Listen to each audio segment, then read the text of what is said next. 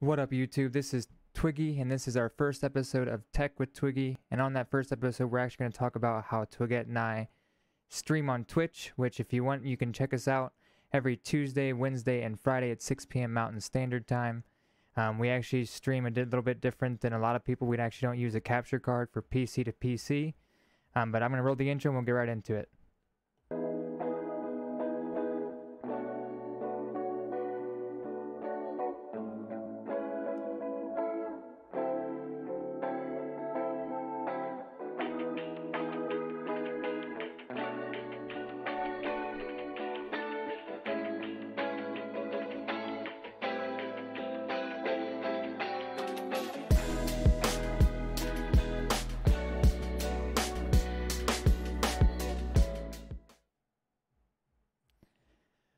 Welcome back, guys. So instead of just being a talking head, it's going to be more of actually my machine. But a few things before we actually get into it. Anything that I talk about today, plugins, products, if we talk about any, will actually all be down in the description below. So just a quick overview of how we actually stream. So most of our content is done on two PCs. So I have the main PC, which is my PC, that is doing most of the gaming, and then on Twigette's PC is the stream PC, and that's actually the PC that handles everything that's being pushed out to Twitch. So the way we actually record and capture the content on my PC onto her PC is actually not using a capture card, which a lot of people use. We've used one in the past. There's just a lot of problems that we've ran into it. I use an ultra wide monitor. You know, capture cards don't usually play well with ultra wides. There's just a lot of things that we wanted to get away from in the capture card realm. That's why we went this route, and that's actually using a technology and a platform called NDI, which stands for Network Device Interface. It's created by a company called NewTek. So what this does is it actually allows one source, a video source, to be playing the video content. Actually, really anything that you put on the computer can actually then be transcoded and pushed through the network. So there is a few things that you need to make this happen. That's, of course, you need the NDI plugin, which we'll go over here in a second. But a big thing that a lot of people would also need that they maybe not have right now is at least a 1 gig internet backhaul. That doesn't mean you need 1 gig internet connection. That means your internal local area network actually needs to be able to handle 1 gig. The reason for that is because since you are pushing out a lot of bit rate for the video and audio and all your sources in OBS through your network, you want to make sure that you have a big enough pipe in your own local area network that you can actually handle that bandwidth going from PC to PC. And of course, like I said, you will need the NDI plugin, which we'll actually pull up here in a second. But let's just go over a few things of why you'd actually want to do this. Why would you want to use NDI over a capture card?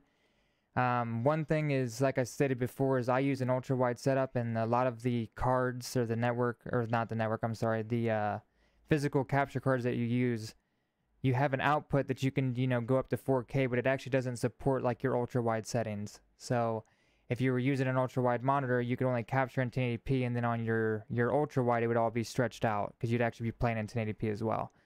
The other thing is, maybe you have a secondary PC just sitting around and you want all your resources that you have on your main PC to go to gaming. Maybe your gaming PC isn't, the best of the best, so you want to take some resources off of that PC and offload those resources onto another PC for all your streaming needs. That's the dual PC setup is very common in the Twitch and YouTube streaming universe, and that's honestly because the amount of processing power it takes to encode a video stream and push it out to Twitch is actually pretty taxing on the CPU. So if you're not, running the latest and greatest hardware, it can be difficult to actually stream and play at the same time. And then again, that last reason is because capture cards are just wonky. We've had Elgato's, I've had AverMedia's, I've had off-branded ones, and all of them at some point down the road, they end up having some sort of negative effect that this method actually alleviates. So let's jump right into it. So I have OBS open here, as you can see. But before we actually open this up, we would want to grab this NDI plugin for OBS. So this will be, again, this is going to be linked in the description below. But on here, if you scroll down, there's a Windows installer. So you just hit that, install the plugin. So it says just of course you need both of these. It says required, so don't not click that. Go ahead and hit install. I'm not going to hit install since I already have it. And basically that's honestly it. When you've done that on both PCs, again, you need this on the gaming PC and the other PC that you're going to be streaming with, because you need the platform on both. On your gaming PC, which is what we're sitting at now, to give you a basic overview of what this is. So I have all of these sources in my OBS on my gaming machine, right? So I have my alerts, my merch alert. We do actually have a capture card for the Nintendo Switch, which I'll go over that in another video. It's actually just a off-branded one that actually works really well. I have a couple captures. I have our Discord chat when we're playing with friends. So all of this is actually on my gaming PC. So what happens is my OBS is taking all of this, and then it's actually outputting. So if you hit tools at the top and then go to NDI output settings, as you can see, I'm outputting right now, and you can name it whatever you want, but I would just name it OBS. I'm outputting this over the network, which I'll show you real quick. So as you can see, this is what it's picking up. And it's actually sending all of that data and all these sources and all the audio and everything over to Twigget's PC, which is our stream PC. So as you can see down here, because I have the stats pulled up, even though right now I am streaming my desktop to hers, I'm only using 0.29.4% of my CPU, which is insane when you think about like how much OBS usually takes up. Usually when you have OBS encoding, you know, it's around the 78-80% usage, because it's just taking so much taxation away from your processor.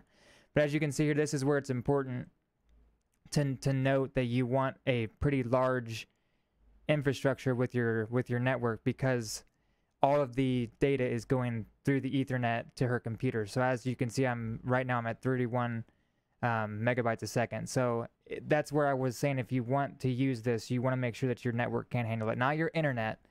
When I say network, I mean you're between your devices. So if you have a Cat5 cable that can handle a gig going into a gig Ethernet switch that's then going into your other PC, that's going to be plenty of speed to handle that. So honestly, that's 100% it. So as you can see, it's very simple. Once you install that plugin, you just go to Tools, NDI Output, and you just hit, yes, I want to output this.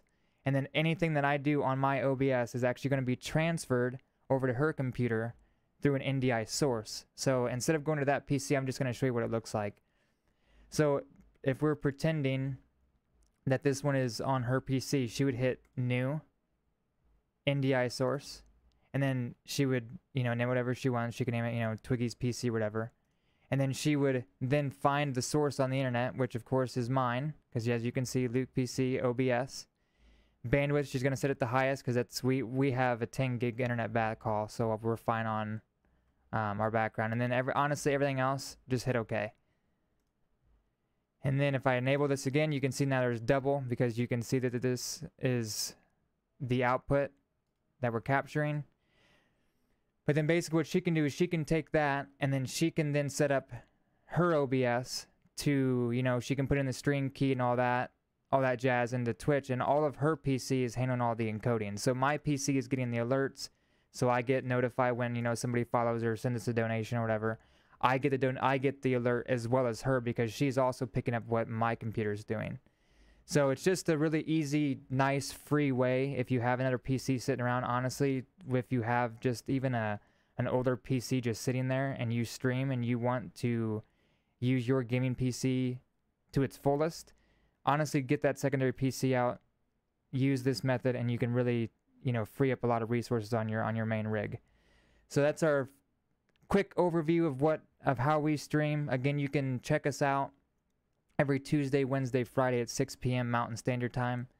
If you have any questions or comments or anything, like you want any help, you can always comment below. You can join us on Twitch when we're live, or you can actually join the Discord, which again will be listed in the description. I do have a channel on there for tech requests or tech help, and I'd be more than happy to help you. All right, we will catch you in the next one. Thanks for watching.